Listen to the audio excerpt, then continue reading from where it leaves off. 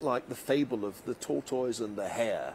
China then was the hare and India looked like the tortoise. And I said, looking at the demographics, it'll turn out to be the tortoise India that wins this race. Well, here we are in 2024.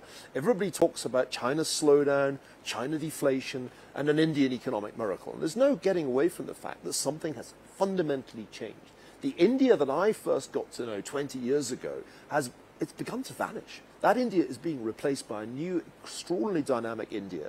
And that's exciting. And who could be against that? What that means for ordinary Indians, millions and millions of ordinary people, is a massive improvement in their living standards. It's exciting, it's great, you'd be nuts to be against it. And this, of course, means that India becomes a geopolitical player in a way that it wasn't.